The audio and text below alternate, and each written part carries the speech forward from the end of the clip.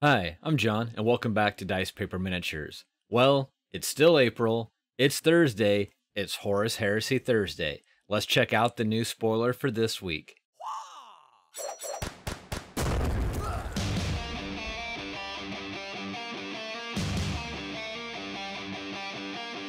Alright, so this is basically the last Thursday we'll have in April, so this is the final preview of the new upcoming Horus Heresy box set.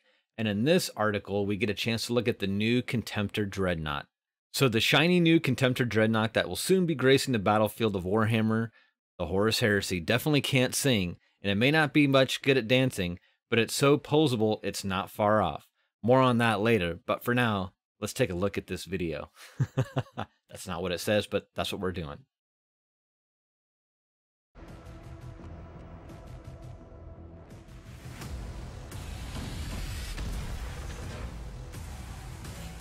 I think it's a good thing they mentioned the posability right off the bat, because while it's a nicely detailed model, it feels really static in this particular, I guess, position, pose, shot, take your pick. But if it is posable, then you can do some really fun stuff, because it is kind of a blank slate for a lot of customization, I think. As well as just a lot of flat panels for some really cool paint jobs. Alright. Decent little vid. All these previews I thought were actually pretty well done throughout this entire kind of preview for the month. So let's take some closer looks here. If you like the idea of a fallen hero of your legion marching imperiously into battle, small arms fires bouncing harmlessly off its armor, and an automantic force field. Yeah, that's a tongue twister. To crush all those who oppose them in glorious combat, then you're going to love the new Contemptor Dreadnought. Yeah, it does have a lot going for it. It's just the initial here I am pose. Yeah, it's pretty static. But speaking of poses, they say it's posable, so let's read on. Not only is it a hardy unit on the battlefield, but it's also brutally powerful both at range and in melee. After all, it's essentially a massive space marine. Okay. What's more, the new multi-part plastic kit includes a wealth of devastating weapon options. Dig it. Yeah, definitely kind of a blank slate kind of thing. The Contemptor's right arm can take ballistic weapons in the form of a bolt cannon or autocannon, or a tank-busting melta-cannon or las cannon.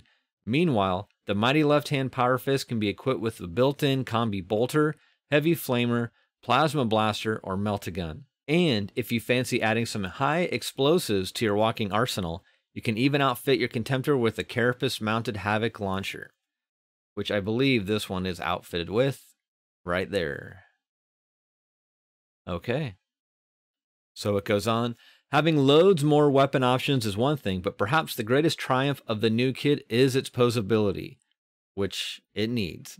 Alright, the Contemptor Dreadnought has been cunningly constructed with full ball and socket joints at the hips and ankles, as well as half ball joints at the waist and chest. That's pretty slick. Combined with the optional flat or bent-toed components and the rotating assembly joints and separate armor plates at the knees and elbows, there is ample opportunity for a really dynamic pose without the need for a complex conversion. Alright. As if that wasn't enough variety already, there are even options to outfit your Contemptor Dreadnought's power fist with blunt fingers or sharp claws according to your legion's preference. That's pretty slick. They should have showed some of those options in the preview. And then it adds, we've now seen the full suite of miniatures that will feature in the new Horus Heresy box set. If you missed it on the social media yesterday, here's the box content spread. Yep. So this was actually teased yesterday on the Warhammer community Twitter account, which I follow, but I didn't get a notification for this one. So this one kind of snuck by, but let's get a little bit better look at this. See if we can zoom in some. So yeah, it's a lot of models. We have Terminators, Land Raider, Beaky Space Marines, your Praetors, one for each army, it looks like.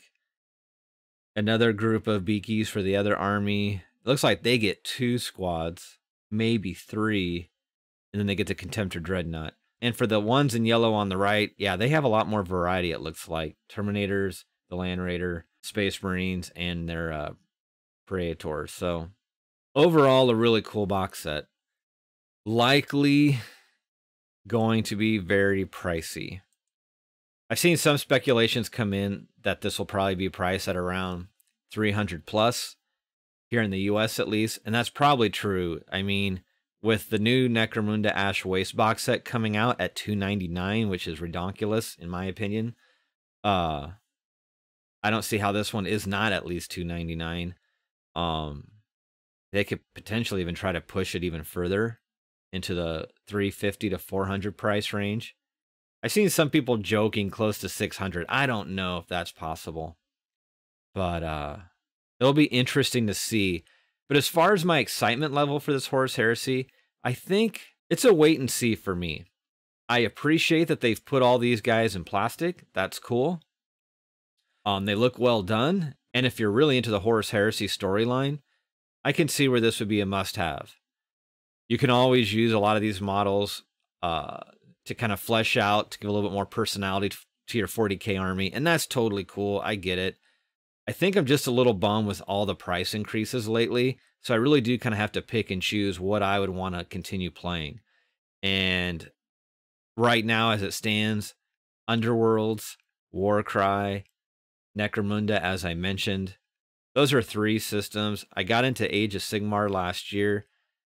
You know, 4, I kind of paused on 40K because there's kill team, so 5. So there's already 5 games, if you will, that I play within the Games Workshop ecosystem, if you will. So to pick up Horus Heresy, unless I was really a diehard 40K player, which I'm just not right now, I'm not super fond of 9th edition. I think the look of it's amazing, 9th edition and this new Horus Heresy. And if that was your jam, I could see there's no question you'd probably pick this up, even if it costs a kidney. Don't do that. That's not a recommendation. But that may be what it costs. Ouch. Literally and figuratively. But that's it for this week's preview. And again, that wraps up this month of all the teasers we got for the upcoming Horus Heresy box set coming out with more news. I almost said coming out May 7th. No. That's just more news at Warhammer Fest May 7th. So we'll get some more information. I'm sure, you know, this box set, while it's a self-contained thing, they're probably going to have a lot of supplemental components that'll be for sale right off the bat, I would imagine. This is a huge launch, it would seem. And so I feel like they're going to have all the bells and whistles, you know, with this particular release launch. So with that said, how excited are you for this new Horus Heresy box set? Have you been looking forward to this for a while? Are you happy with how they've kind of composed this box set? Are you concerned about the price? Would definitely love to hear those thoughts in the comments below. And if you haven't yet and you've enjoyed this content, I've been putting out a lot more videos lately and I'm trying to maintain this schedule. This is kind of where I would like the channel to continue going, as well as more miniature related hobby stuff. When I launched the channel, I was specifically doing just painting and like sculpting with a little bit light review videos.